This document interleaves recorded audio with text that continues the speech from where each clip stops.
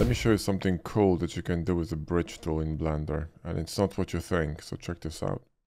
By default, bridge is for bridging two surfaces that have equal number of verts or edges, right?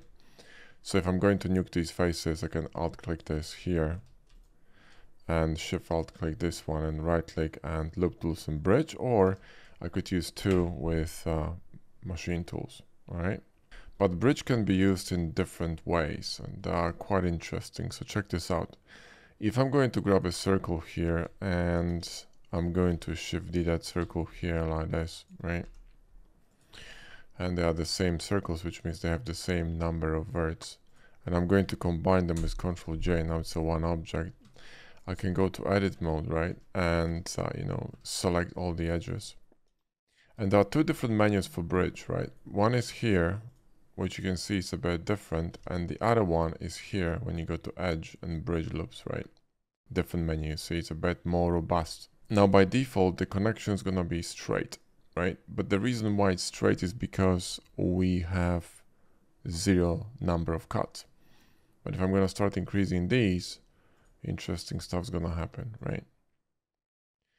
So now you see that we get this kind of a pipe-like connection, right? But you can also change the blend from blend path to linear to a blend surface, which is really interesting. So you can, play with that. And then also you have different, profile settings for fall-offs and etc. But this is really cool. Now, in addition to this, since bridge is kind of connected with loft, you can do this through multiple surfaces. So if I'm gonna grab the same circle here, and I'm going to Shift-D this and scale it on Y-axis, right? And then I'm going to, slightly rotate it, and then Shift-D that here, right? And put it somewhere here, let's say, and then scale it on Y-axis like this. We're gonna connect them all with Ctrl-J. And then I'm gonna select this one, and this one, and bridge them, right? So go here to bridge loops. They're all gonna connect. So it's kind of like a loft, right? And then obviously you can increase number of cuts. And really cool things gonna happen, right? So now let's apply this and shade smooth and Ctrl-3, and you got that. So you can create some really crazy shapes and connections on your mesh. Let's say we're gonna grab a circle and drop this to 24. I think it's still too many. Yeah, probably too many. Let me just select and check out deselect. And we're going to go to dissolve vertices. There we go. And then we're gonna grab a plane and we're gonna put it in here, right? Okay. And we're going to select all the edges and subdivide them and repeat that operation. Okay, and we can now delete all these. So actually, wait a minute, let me just grab these and delete verts. There we go. So now we end up with this one, and I think the number of verts should be equal. So now let's select these two, Ctrl-J, go to edge mode and bridge. Right? Well, we have too many verts on the circle. We're going to nuke one of them. So let's just combine this here and here.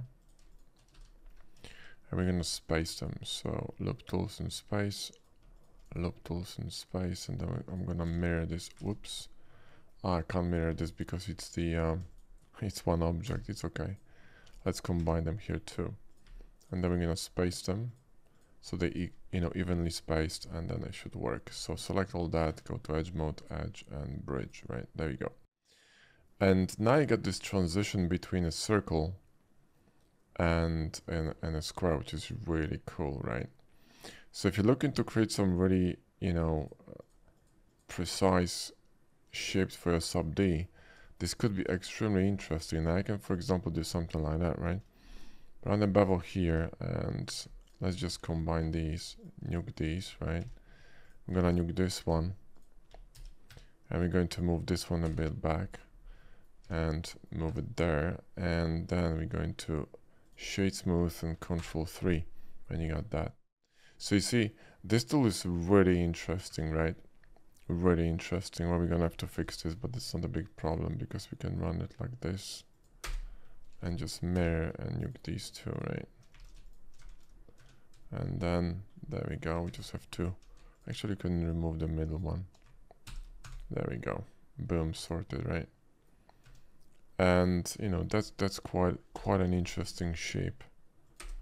Now this is just one of the basic tricks in Blender for hard surface, but if you're interested in learning hard surface properly from a really good course, then grab our Hard Surface Accelerator course, which is gonna teach you everything you need to know about, all these tricks, the menus, the tools, the whole workflow, including principles of design, because knowing the tools is a cool thing, but if you don't know how to model, then tools will not help you. It's just a tool, right? You need to still know how to use it in order to create cool stuff. And our course actually contains a whole section on principles of design, which will teach you how to create cool shapes in Blender using all that knowledge that you gain in a course. And there's a massive modeling section in there, rendering section. It's a really robust course. It's one of our best selling courses, tons of students, over 5,000, and tons of testimonials. So if you're interested in learning Blender efficiently as soon as possible, especially hard surface, click the link in the video description or in a comment pinned under the video. That's it for this video. Thanks for watching, and I'll see you in the next one.